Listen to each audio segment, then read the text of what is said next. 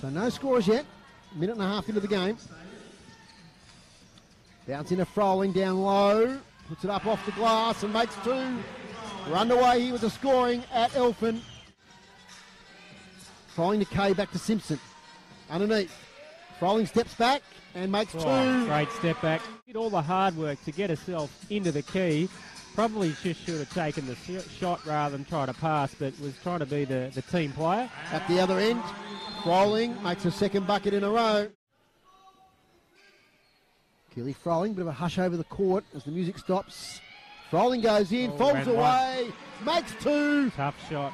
It was a tough shot indeed, and she gets fouled. Francis on Froling. Froling.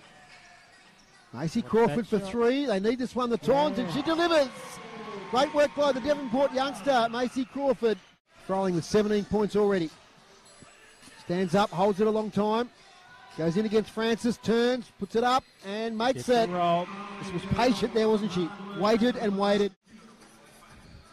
Lutfer thinks about pulling the trigger. Over to Froling, throws it up. Called a block though. Is it going to count? Too late, yes. Count. Still Tornadoes ball though. As Simpson gets it into Froling with 6 left on the shot clock. Back to Simpson, first points of the night. Micah Simpson makes the two with a little floater. The other end, Carmody loses the handle, turns it over. Froling now on the fast break, goes downhill, the left-hand layup and makes the two. And takes herself up to 26 points and the margin out to 12.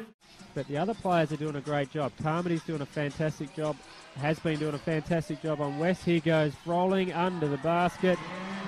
And for two more to her.